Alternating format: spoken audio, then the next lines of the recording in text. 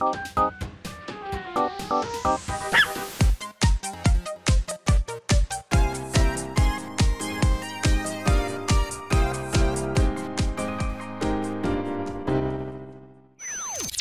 everyone, welcome back to another episode of NG with Astropill and Doughy.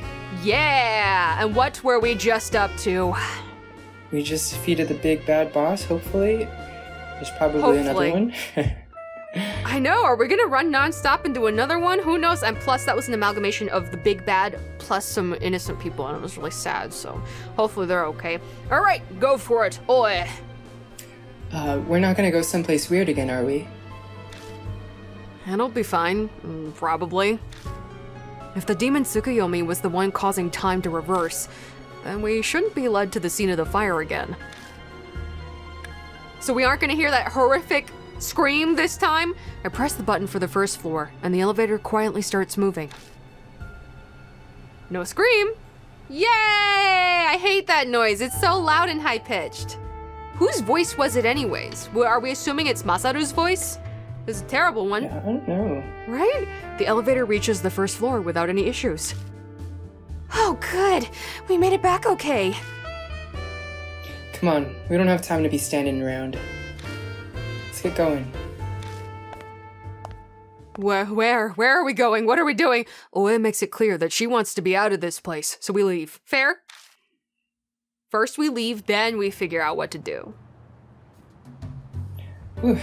We should be safe here. Good job, you two.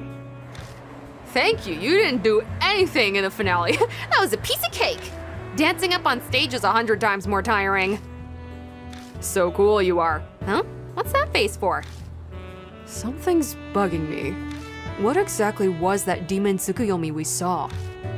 I mean, it was obviously a fusion of the people who died in the fire, right? No, I get that, but the Demon Tsukuyomi ritual itself existed way before the fire, right? Good point. It doesn't have ties to this event. Oh, that's what you're talking about. You're wondering if that was the real Demon Tsukuyomi or not. Pretty much.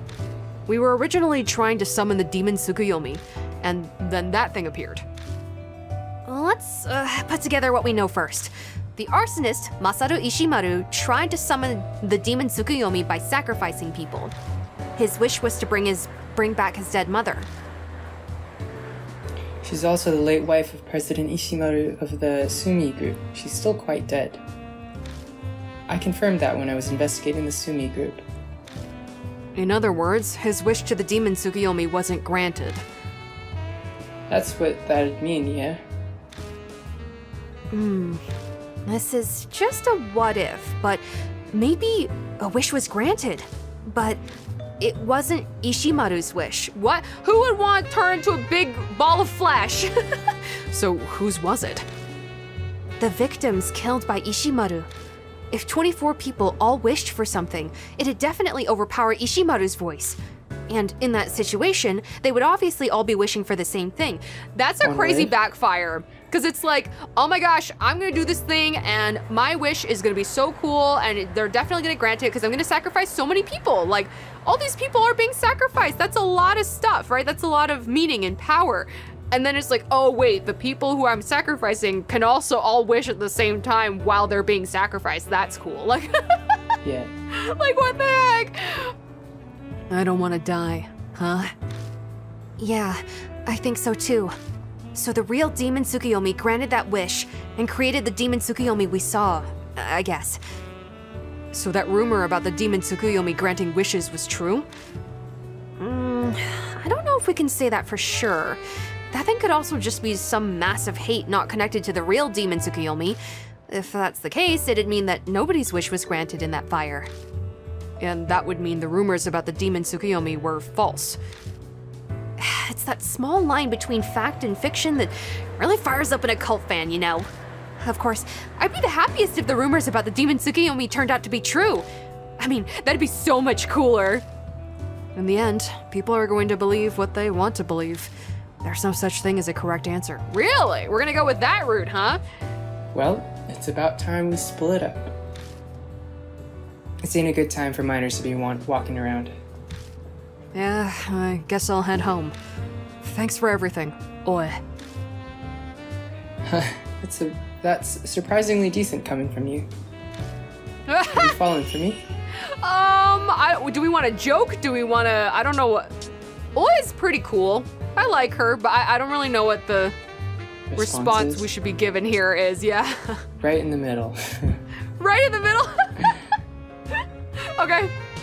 Wow, not even a twitch of the eyebrow, huh? You've got an impressive poker face. Thank you. By the way, Crimson, how did Ami's examination go? Oh yeah, I never told you. They found some abnormalities in her brain waves, so she's under examination until tomorrow. That's so. I hope Natsumi gets better soon so they can go back to their normal lives. Yeah, me too. If Aunt Natsumi's coma is because of Kakuya's curse, then Ami's not getting her normal life back until I do something about Kakuya. Alright, I'm headed out. See you guys. See ya! Oi disappears in the direction of Shinza Station. Alright, take her back over. Alright, I'm gonna get back too. My coworker's apartment I'm going to stay at is pretty close to Shinza Station. Why don't you walk together? Yeah, true. Yeah, true.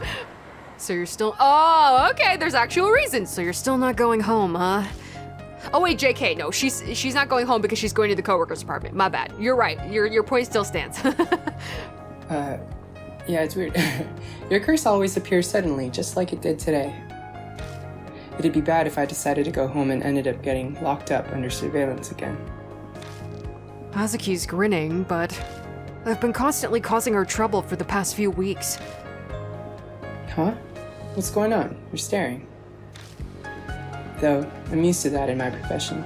At first, I didn't want to get her involved, but if she hadn't been there to help me, I never would have survived this long.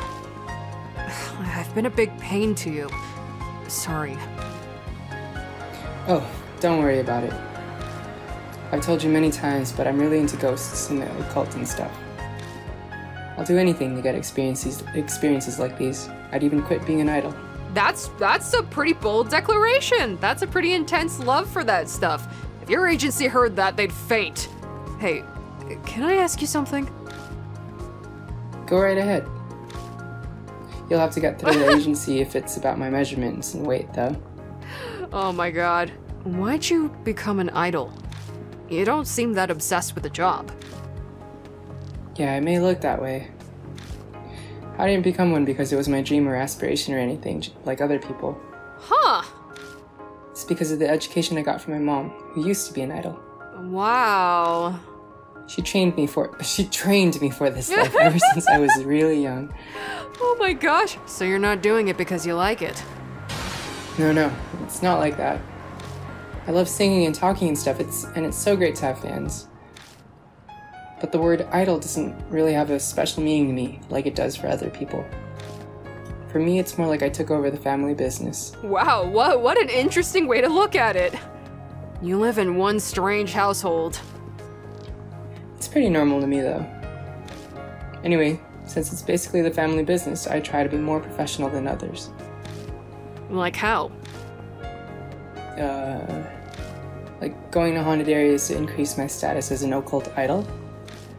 That's just your hobby. You've got me there. Alright, I'm gonna get going. See you later, Crimson. See ya! Thanks for the help. Hazuki darts off in the direction of the taxi stand. Now that I think of it, a lot of people have helped me get this far. I'm surprised you don't get like a montage right now. What do you mean? Like, oh, like seeing their faces float across the sky in a little montage, you're right. I gaze up at the night sky. Oh, here we go, literally, like, he's describing the montage. I gaze up at the night sky for a while, picturing all the people who've helped me, and their faces show up in the night sky right on the left side, right there, that big open space. Yeah, right there. Whoa, because of your close relationship with Natsumi. Oh, maybe our decisions across the board have affected it now? Oh, we didn't get too close to or ourselves. We didn't get close enough to our own heart. Guess I'll get going myself. Interesting. Very interesting. I go the station and quickly hop on the last train heading to Kisolji. After arriving at Kisolji Station, which is deserted at this hour, I head to my apartment. We skipped the first one, but I am assuming it said Hazuki, because that would make the most sense. Let's see, how do we check for that? Oopsie. But sure, why not? Let's save this. Here we go. Okay. Bag and people? So I'm assuming hers updated. Oh wow, she giggled. Oh, she says her whole thing. It doesn't look any different or anything. I don't know who's up there. It's fine. Unless, let's take a look at ourselves. Oh, wrong button. Oh wow, here's a voice line. Machikayo. Wait, is it just gonna keep playing voice lines? Machikayo. Yoroshiku tanome. Okay, anyways, alright, let's get the heck out of here. Alright. Let's see what else we're supposed to be sticking around for.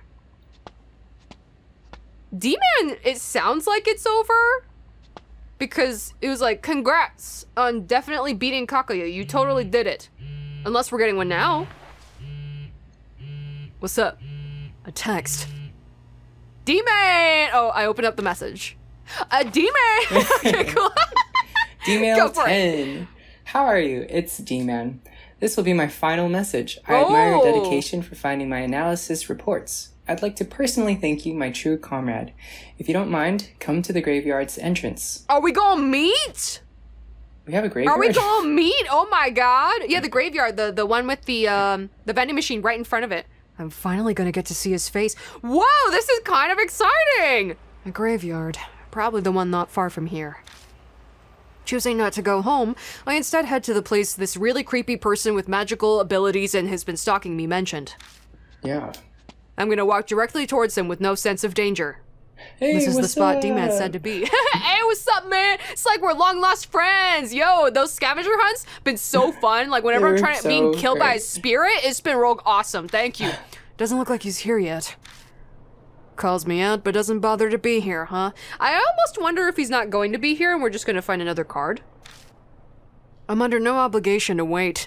Going home is starting to sound like a good idea. Just then, a sprite for D-Man? Whoa! Yes? Yeah? Ew, in my ear? Like, in my ear? In my ear? A man's voice whispers in my ear, and it was creepy. It was like breathy and weird, and he was like, ugh. I spin around, but no one's there. Ew, I hate it. Ew, this was gonna be real fun and quirky and really silly, but now it's just creepy. I hate it. I spin around, but no one's there. Straining my ears, I try to sense his presence, but all I hear is the wind. Wait, ew, what's happening? Just my imagination, I guess. I turn back toward the graveyard. Ew, hi! What the heck are you? And he's standing there in front. He's a zombie? Wait, wait, what? Wait, this is so weird. Hello? What genre did we just get transported to?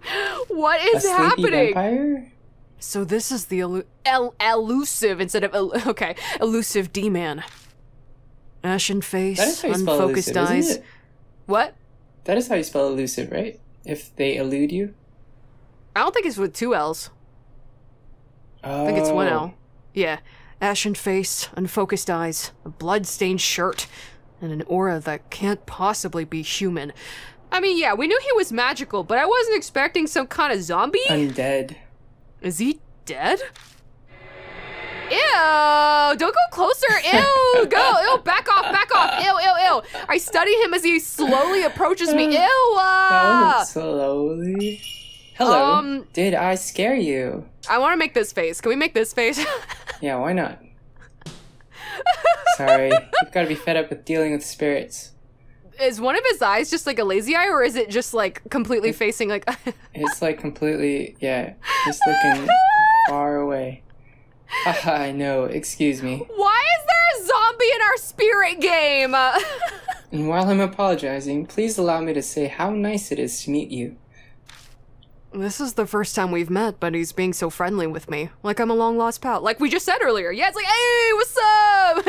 Guess he's taken a liking to me after sending me all those texts. Oh my god. I just... okay. My real name is Hiro Aratama. Isn't this person associated with the characters from the first game? Because he's mentioned them and he says he's worked with them and he's like associates, right? Like, aren't they associated with each other? I don't remember, yeah. Sorry to meet you like this, but in life, I was the desk editor for Op Arts Monthly. Wow. Desk man, so D-man. Everybody's a comedian. What, NG, Nagoshi no Gi, D-man, desk man. I want to express my thanks to you, but I also have one thing I want to confirm. Am I dead? His cheerful voice suddenly turned serious. Oh, yes? Why is the music creepy? It's about my writings. You always seemed so interested in them. To the point, what do you truly want to do? That's what I want to know. Who do you truly wish to become? Whoa. I pray that you don't disappoint me. Good thing we just saved right before this. What do you want? What do you want from us? He's asking us what we want from him. What does he want from us? I feel like it's one of these two. Explore? Become an urban legend too! Ha! Aw! Bad! Whoops. Dang it! Explore the Are you gonna kill us? Oh. You'd rather become a spirit and join me then? Right. He's gonna win! I will grant that wish myself. After all this, you're gonna kill us? An invisible force began squeezing my whole body with intense pressure. Oh my god! Goodbye. After all that, you decide to kill us? That's so mean! I thought we were friends! I thought we were cool with each other! Yo! That's so uncool! Why would you do that? Oh my god! Untapped world? Because he's exploring the untapped world. He's exploring, urban legends. Okay, because he's an Op Arts, editor, so he likes exploring the untapped world. Okay. Whatever, man. The unknown. I want to explore the untapped world and not be choked to death by you. That was written on the first D card I found. What? It was it? I mean, it's been centuries ago for us by this point, so we can't remember that. Bet he wanted me to become a fellow explorer of the untapped world. That's gotta be the answer he's looking for. Oh, wonderful. Now I won't kill you. You're exactly the man I expected. From now on, the untapped world will welcome you. By me killing you and turning you into a spirit, therefore you can explore it unlimited. Thank you? I can't get over the fact that we have a zombie just kind of casually talking to us right now. I'm waiting for the plants to appear. There's a war. Crimson, I'm glad I was able to meet you today. Thank you for everything. I have one last report to give you. Okay, what's up?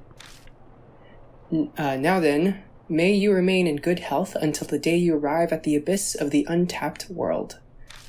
The abyss of the untapped world. And with that, he vanishes.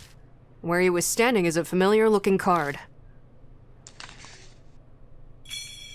D-card! I lower my gaze to the writing on the card. Go for it! Hyaki Yagyo, Spirit Memoirs 10-1. Apologies for alarming you earlier. I was so happy to finally meet you that I asked what I shouldn't have. Who I am is just what I told you before. I'm Hiro Aratama, former desk editor for Op Arts Monthly. Many of my acquaintances, like Mr. K, are familiar with the paranormal. No blame on them, but I often got carried away. That's how I am like this. I've always felt bad about dying. It's caused trouble for the editorial department and the magazine's readers. That aside, I'm ecstatic to welcome you as a fellow explorer of the untapped world. I'd like to start out by sharing information with you on Hyaki Yagyo, what we're currently after.